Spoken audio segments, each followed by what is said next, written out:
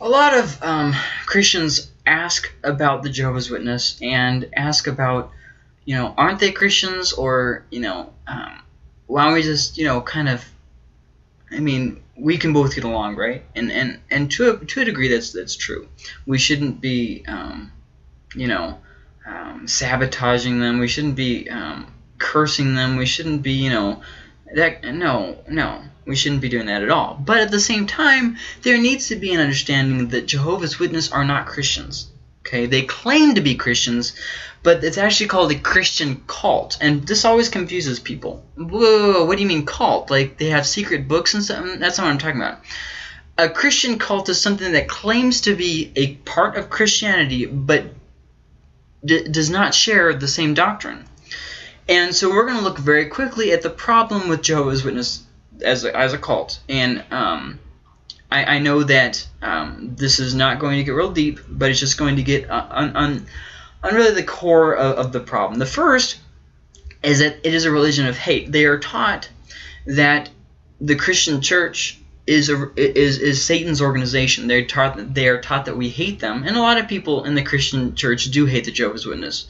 So there is some basis there, and they're taught that if their own family won't convert, you can't talk to them anymore, or you have to let them know at that meeting, okay, but we can't hang out anymore. They can't have friends with people who disagree with their views. At least this is the doctrine of the church. You might know some Jehovah's Witnesses who don't follow that doctrine, but this is the actual doctrine. They are taught that Christianity is Satan's organization. Now, if you think about that, one of the evidences that the Holy Spirit is moving is what He has done with the church. So, in saying that the church is Satan's organization, that's kind of blaspheming the Holy Spirit if you think about it, because the Holy Spirit is the one who has equipped and empowered the church. Jesus started it. He's the foundation of the church. But the Holy Spirit, He empowers and calls people in the church.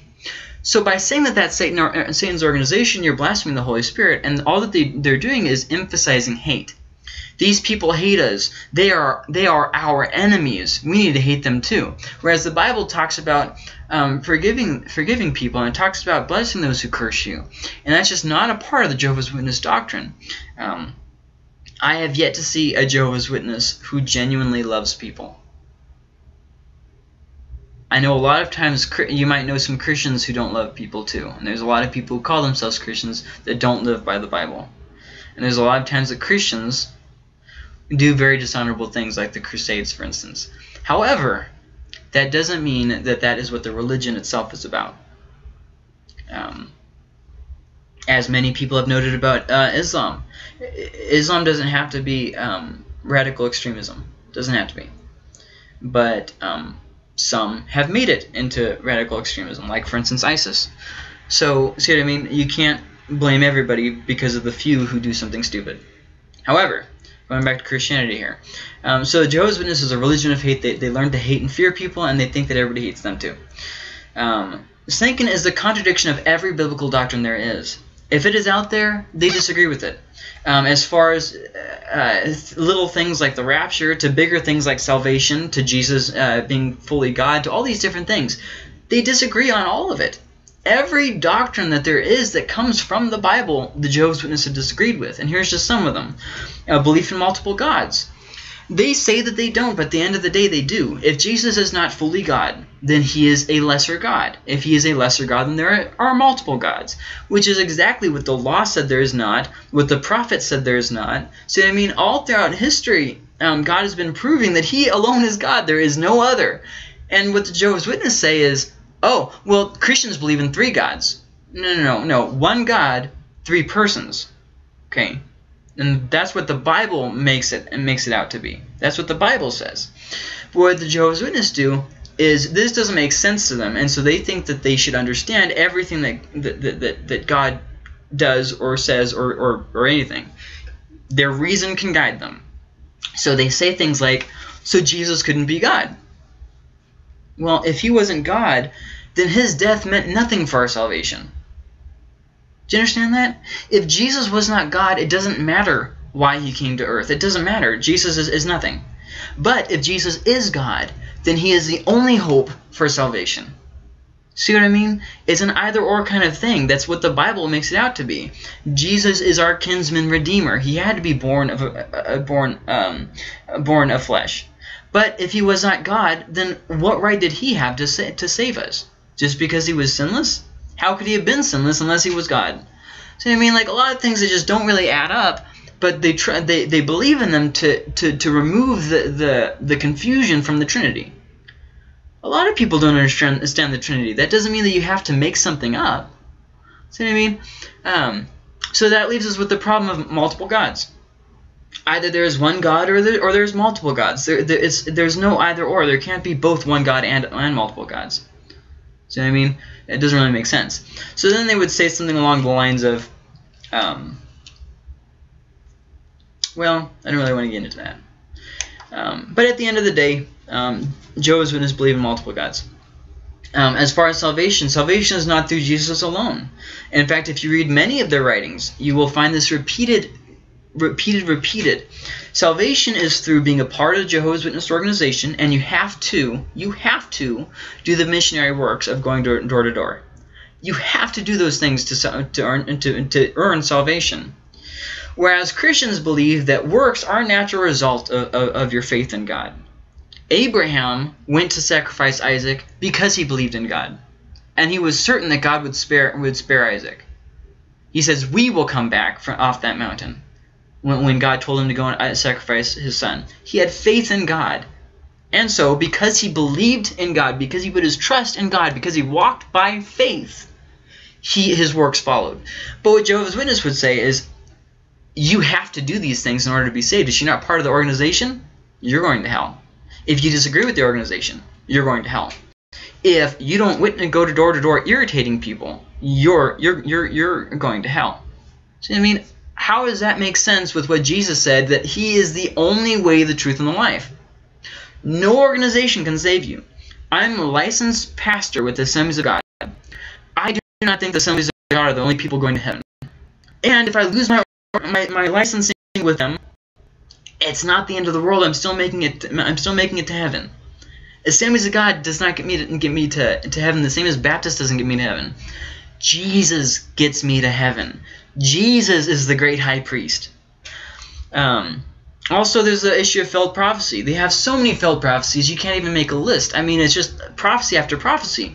If you don't believe me, look up online, failed prophecies of the Jehovah's Witness. It's just one after another after another.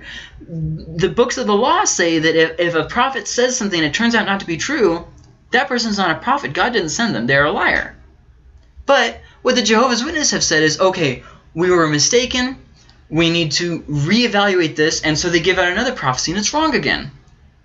Compare their writings from 50 years ago till today. It's changed drastically. Charles Russell, he lied in court. I mean, he's just not a very good person to start a religion. Not that, well, anyways. And so you have failed prophecy after failed prophecy, and then the Jehovah's Witnesses try and cover it with, okay, give us another chance. That's not what the Bible says. The Bible says that if someone has a failed prophecy, they are not a prophet sent by God. Yet they have had repeated failed prophecies. They have yet to have a correct prophecy. The only thing that remotely has something behind it, Charles Russell said that something was going to happen in 1914, and World War I started in 1914. That's the only thing that they had. Everything else they were wrong on, and they didn't even know there was going to be a world war. They thought it was going to be the end, and it wasn't. See what I mean? So, failed prophecy, that's another problem. Untrustworthy Bible translation.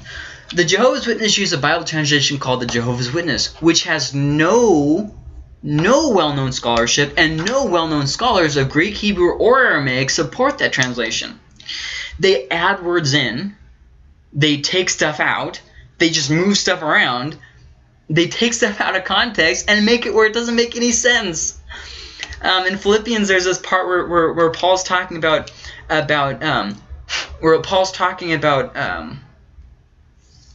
the resurrection, and they retranslate that. In 1 Corinthians, there's this part where Paul's talking about the resurrection. They take that out of context. So then you have parts like John, in the beginning was the Word, and the Word was with God, and the Word was God. And they say, well, was a God. No. In Greek, there's this thing called Caldwell's Rule, and basically what that says is it doesn't need the definite article, the, given the context. Any Greek first-year student knows that. But yet the Jehovah's Witnesses deny that because they don't know the Greek. See what I mean? And even when they are trained in Greek, it's a modified Greek of not what the actual Greek was in its historical setting. They instead teach this form of Greek that is just... They've taken a dead language and changed it to where it supports their translations. Like, seriously? I don't get that. But anyways, in Colossians, where he's talking about Jesus alone, how it says Jesus is in the image of God. He created everything. They keep adding the word other. He created every other thing. So Jesus was created by God the Father, but everything else was created by Jesus. That's not what it says in Greek. In Greek, it clearly says that Jesus created everything. And if Jesus created everything, and apart from him, nothing has been created that does exist, then it could not mean that he was created. In Isaiah, it says about before me there was no God formed, after me there's not going to be a God. I alone am God. He talks repeatedly about this, and yet they take that out of context too. The New World Translation is a joke. Like, I don't even know why anybody would actually believe it. There is no scholarship who condones this except for the Jehovah's Witness own people.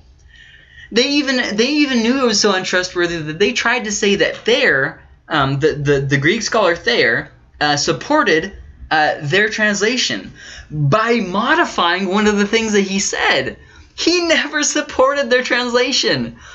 And that's the only Greek scholar of renown that they had, and they lied about what he actually said. They took one part of his quote rather than reading the whole thing, where he basically said this is not true. Anyways, just an untrustworthy Bible translation. Then there's the inability to study. If you are part of the Jehovah's Witness, you cannot ask questions. You cannot question their doctrine. You cannot read stuff. In fact, check this out. If somebody gives you something that makes you question Jehovah's Witness, you could be kicked out of the church. Yeah. You cannot study at all about things that contradict the Jehovah's Witness. You have to blindly accept it, no matter what the Bible actually says, and then you have to read their version of the Bible, and then you have to read their Bible studies. You can't study the Bible by yourself and actually ask the questions of God yourself. You have to go through the organization. They are the voice of God. When we've already seen that they have failed contradiction, failed prophecy after failed prophecy. But then there's the last thing, which is kind of the crap icing on the crap cake that I really don't understand. They go to great lengths to talk about Jehovah is the name of God. Well, let's take that apart. First off, there were no J's in Hebrew. Let's kind of stop and think about that for a second. How could God's name be Jehovah if there were no J's in Hebrew? Okay, now let's add another piece to this puzzle. We don't even know what the vowels were because in original Hebrew there were no vowels. Vowels were added much later to help the scholars to be able to make the copies and to understand it better. So we don't know if it would be Jehovah, Jehivi, Jehive. We don't know what it would be because there were no vowels originally. So where does the name Jehovah come from? It comes to English through Latin. The Bible wasn't even written in Latin. It was translated into Latin. A translation is where you take the texts and you translate it into another language. We're talking about what the original manuscript said. Jehovah's Witnesses claim that this comes from a couple different manuscripts that were dated way after the most reliable manuscripts that we have. And in a different language. Why would you do this? It doesn't make any sense. And then even with their translation, it's not an accurate translation because they add words in. a translation is where you take it and you try to make it the most precise in your language as it is in that original language. That's a translation. Their Bible, the New World Translation, is more of an interpretation, I guess. They kind of vaguely take the idea of Scripture and just kind of make it mean what they want it to mean. All these things come to my point that religion, that Jehovah's Witnesses is a cult of Christianity, not actual Christianity, and that they shouldn't be believed. They teach hate, and they think everybody hates them. They contradict everything the Bible has to say about doctrine. They believe in multiple gods. They believe that they are their own. They are the greatest authority, not God, not the Bible, but them. They are the Word of God. They believe that you have to be part of them and part of their collective to be saved. They have a long history of failed prophecy. They have a very untrustworthy Bible translation. They can't even study. How is that not cult? You can't study the truth. You can't study and question anything, or you'll get kicked out. That's like Jonestown stuff right there. Anyways, and then they don't even have God's name in an accurate way. I mean, I don't even know what to do with that. Why should I believe that some Latin variation of translation and retranslation would then equal God's actual name that we alone can call him by? See what I mean? Why get weird about that? So I hope this kind of clears up. The Jehovah's Witnesses is not a trustworthy religion, and it's not biblical, and it's not Christian. This is the definition of a Christian cult. They claim to be Christian, but everything we're looking at says not Christian.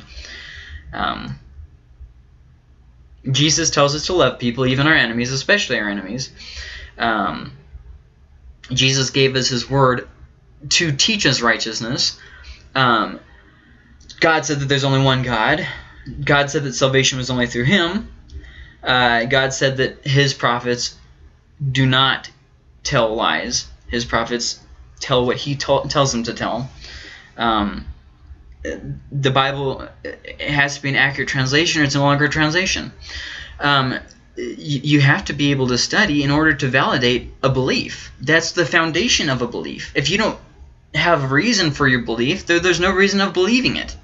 Evolution. People believe in evolution because they've taken things and looked at it and said, okay, evolution seems to be what this implies.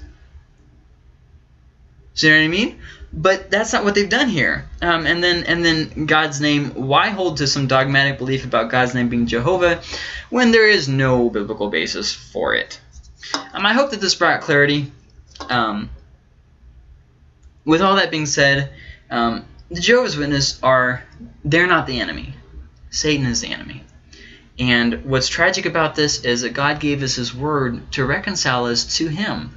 And the Jehovah's Witnesses have twisted it. And most people in the Jehovah's Witness don't understand what's going on. They actually think that they get this tunnel vision where they genuinely think that they're right. And they're not even willing to question the idea, to entertain it at all, lest they be kicked out and lose their salvation. I mean, this is a big issue, and we need to be sensitive to that.